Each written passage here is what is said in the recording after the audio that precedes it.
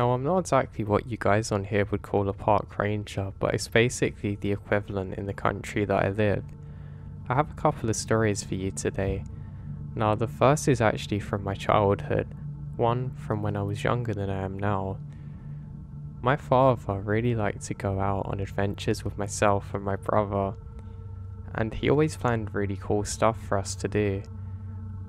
One of these trips involved us going out into the woods and going out camping together. Now, this was really interesting for us, and we'd never been out in the snow before like this, so of course it would bring new challenges, but it would also bring some new adventure. My other brother at the time didn't bother accompanying us, so it's just me and my dad, but I didn't mind it that way. Sometimes I find that my brother can be a bit self-indulged and only really listen or talk about himself and not really give you good advice back. It's quite annoying because I always seem to give him the bestest advice that I possibly could, but that didn't matter, at least not on this trip. Now, we basically planned to go out into the woods for a good couple of days, camping and hiking along the way, and this was brilliant for me as I love to go outdoors. Now, we drove up to the area that we needed and we set out. We were following the main path and had a designated site that we were going to go camping in. My dad did this for safety reasons, as of course his son was with him and he didn't want to be too far away from everyone. When we set out, the snow was no longer falling, but there was a lot of snow around and snow on the trees, so that just meant you had to be a little bit careful when you were walking, because it wasn't always clear whether the ground was kind of like a dry snow or a wet snow, and if it's sort of soggy you can easily get your shoes wet and you have to pretty much head back if that happens. So being relatively careful, we set out. At first we're walking through some relatively low bushes and quite big trees. They're kind of like the tall skinny kind, if you know what I mean. They're basically really beautiful, and I'm really having a good time on the first part of my adventure with my dad. I absolutely love to go on trips like this with my father. He's really one of my best friends, so I was having a great time. The trees eventually become more dense and some of the snow is falling off of the trees and hitting us on the head, and it's a little bit annoying because you have to keep brushing your hat just to try and keep dry. But it's fine, and again adds to some of the adventure. Now, we hike for quite a while and eventually make it out to the spot that we're going to camp in. The snow has actually picked up a little bit and my dad sets to work, and he made me help with the tent, not only to learn the importance of it but also because it's important for staying warm. Now, one thing I was really looking forward to, and my dad especially, was the night sky. We were going to see some beautiful stars out here because we're far away from most populations and miles away from worrying about light pollution. It's something I hadn't really experienced before living in a populated city, so this was a treat. We eventually get up the tent and go inside for a while, and my dad then starts a fire. It doesn't take him too long because he has all the appropriate equipment with him, but he's very cautious to make sure the fire's going nice and strong. He has plenty of firewood around, so this is really good, and I know it's going to be more than enough to keep us warm. The fire eventually melts some of the snow around where we are and it makes it very warm, so I'm really grateful for this. We sit there talking about different stories, and my dad said, "Hey, look up at the stars, you never know if you're going to see a shooting star." And unfortunately I didn't see any that night, but that's no worries whatsoever. I'm just really glad to be out here and have some bonding time with my father. So the first night goes as planned and everything's good, and we actually have a small heater in the tent, so we're really warm and toasty. We wake up the next day and everything's as normal. We set out where we're going to hike a little bit further for the day and see some of the views that are around. And this place is really beautiful. The hills kind of look a bit mountainy, and again it's something that's a relatively new experience for me, so I'm really excited to see it all. So we set out further and further and get to a point where my dad says that we need to head back just in case we get lost, and I completely understood. Now while there, my dad can hear what sounds like a wolf howling. It seems to be a lone one, but it really frightens my dad. Seeing my father scared actually scares me a lot too. He said, "Son, we better head back." He didn't have to explain to me why it was, and I was pretty glad to be heading back now. I didn't actually hear too much, to be honest, at the time of the wolves. It was when my dad picked up on it, and I guess I kind of noticed, but not really. But it was pretty creepy. So we continue our hike and eventually make it back to the camp, and my dad once again gets a fire going. We cook some food over the fire, and again we're just having a really good time basically, and we decide that we're going to head in for the night. Now throughout the night we can definitely hear some kind of animal howling. Now I know this might sound weird, but I really don't know what animal this was. I realised too my dad seemed relatively unsure of exactly what this was, and again it kind of worried me. I was very worried about wolves coming to get me, even though that realistically it's quite unlikely that it would ever happen. Especially not with the way that we're armed, but I don't know. It's just something kind of creepy that you don't really experience often in life unless you're in those kind of situations where you're in the middle of nowhere like that. So anyway, we ended up falling asleep after not too long and waking up again in the night to realise that the fire's been put out. "That's really odd," my dad says. "Did you leave any water around?" I say no, of course not.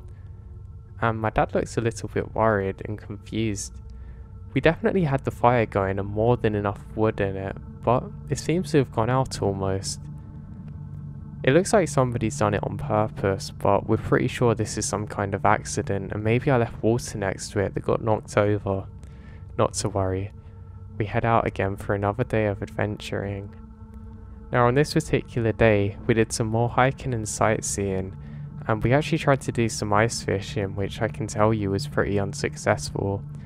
So we start heading back to the tent on the way home. As we get back to the tent, it's pretty much the same thing again. We basically put everything away and get the fire going, cook some food, then settle in for the night. Now I'm awoken at some point in the night, confused as to why I can see my dad outside. I can just about see the silhouette that's portraying a shadow onto the tent. I don't think much of it and fall asleep again, thinking maybe my dad's just went out to use the toilet, or maybe he's worried about the fire. The following morning, I woke up and I said to my dad, "Dad, what were you doing last night?" He says, "What do you mean?" "I wasn't doing anything." I say, "Yeah, what were you doing to the fire outside?" And now suddenly my dad looks really concerned. He looks at me and says, "No son, I've been here the whole time. What happened?" And I explain what happened, and he seems somewhat worried. He says, "Son, it was probably just something in your imagination, so try not to worry about it too much," but worry me it did. I don't really see my dad too scared often, but there was definitely something off. I had certainly seen somebody the previous night. I don't know, maybe it's just where I wasn't used to being out there and I was a little bit uncomfortable and I was just imagining things. But this was pretty creepy to say the very least. So anyway, we set out once again and everything's as normal like usual. As we set out, we've basically come into one of our last days and we're just having a normal conversation as usual. While we're there, we stop and we can see somebody up on the ridge line just further away from where we are. It's quite hard to see, but they seem to have a really large brownie colour coat on, which is really odd. We wave and say hello, but there's no reply.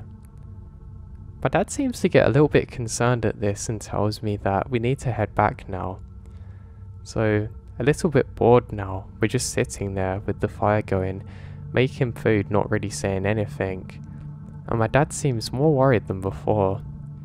He says he's going to investigate something and not to worry, and I say okay, and wait for my dad to return 4 or 5 minutes later, which he does. I say, "Dad, what happened?" And he says nothing, just get ready for sleep.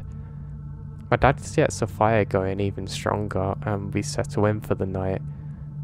We fall asleep and wake up the next morning to realise that the fires went out once again. definitely by water, which is really bizarre. It can't have possibly been from the snow or the trees because there wasn't much around there, especially not in the spot that we're in. But how did it go out? This is really bizarre. Now we get our things together and head out for the final day's adventure. We once again go to do some lake fishing and really want to try and get some fish this time because it's something I haven't really experienced many other times, and I've never caught anything fishing. And my dad loves fishing, so he keeps on and on going on about it, but I tell him how boring it can be, but he will not listen. His father also did fishing too, so that's definitely why he liked it so much. So we surprisingly actually catch one single tiny fish, and I joked to my dad about it, but he's eager for us to get it back to our campsite and put it on the fire. And that's exactly what we do. So we make it all the way back again, and we start the fire, and everything's as normal. We eat the fish, then we decide that we should just start heading home the next morning earlier than usual because we're both a bit bored now, which is completely fine. As we're sitting there, just roasting some food over the fire, we can see a strange figure once again, just off in the distance. It's a silhouette of a person wearing some kind of coat which kind of looks like a very dark colour against the background, but this is basically just because of how dark it is now. Now the stars look absolutely beautiful at this point, but they're not really casting enough light down on us for us to be able to see well. But it's definitely a person there. I joked to my dad saying it's probably a snowman, but my dad doesn't really seem to be in the mood for jokes. He then says hey, and shouts out hey again and waves, but there's no reply. That's when my dad says that he's going to investigate a little bit, and I trail slowly behind him. We can see whatever this figure is holding up some kind of stick to the sky. Now what's really weird in this moment is we both realise the clothes that this person's wearing. The clothes do not look like somebody that's from the 21st century. They look very primitive, and all of his clothes are from some kind of animal hides. And how he wasn't cold, I'll never know, because we were cold enough with our new high-tech gear on, but this was really weird. It looked like somebody coming from a fancy dress or costume shop, if you guys call it that. But why would he be out here like this?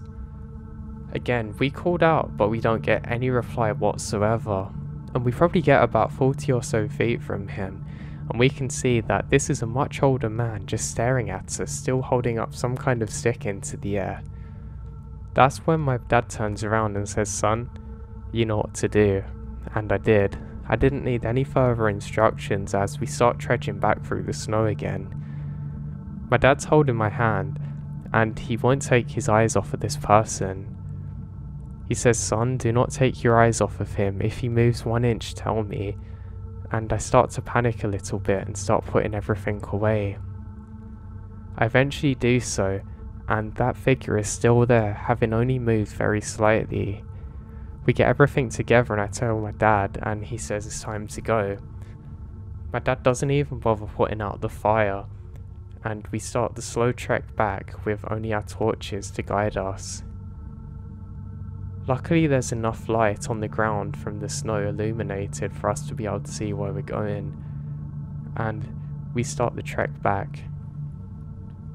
While walking, I keep looking over periodically, and that guy is still there, barely moving, until eventually he turns away into the woods.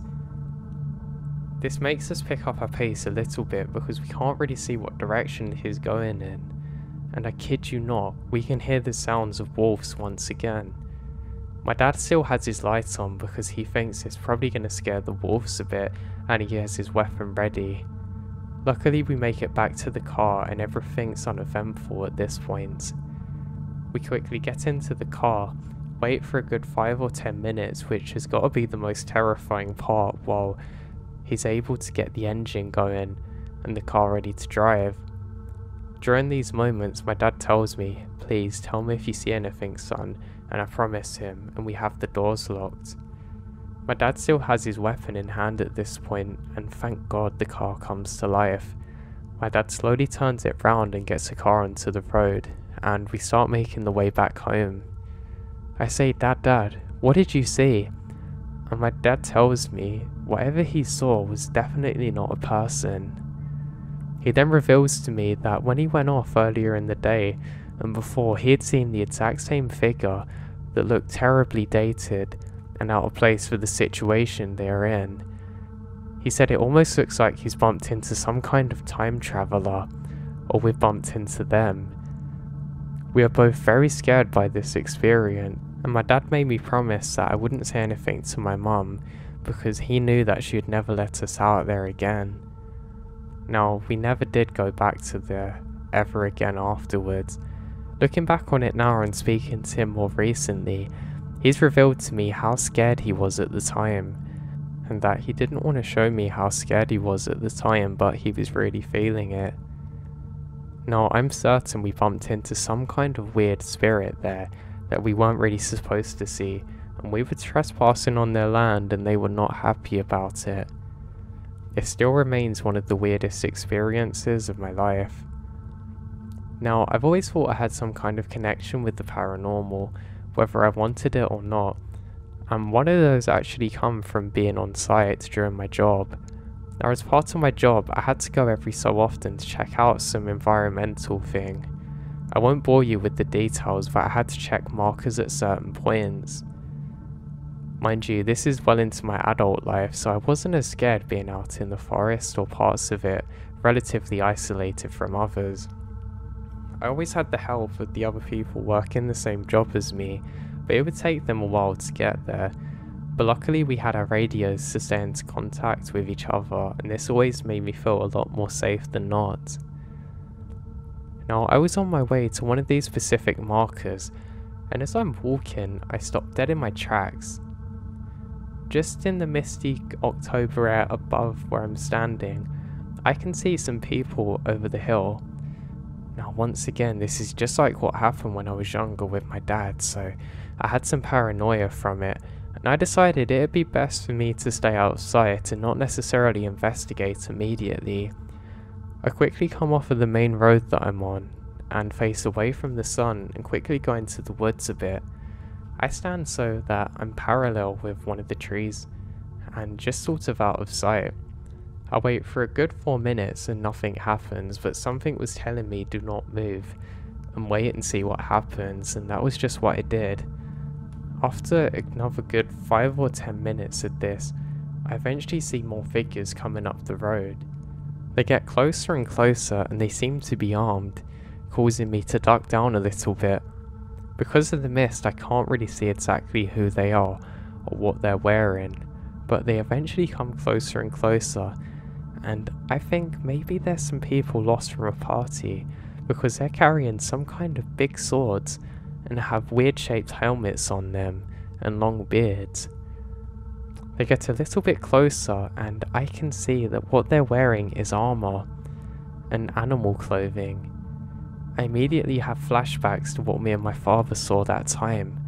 I then realise these look like warriors from a prehistoric time. But the strangest part is, I can't see anything below their knees. It's almost like they're hovering through the ground, which is the strangest part. At first I'm convinced that maybe this is just from the mist and it's kind of obstructing them, but then I realise it's not the case.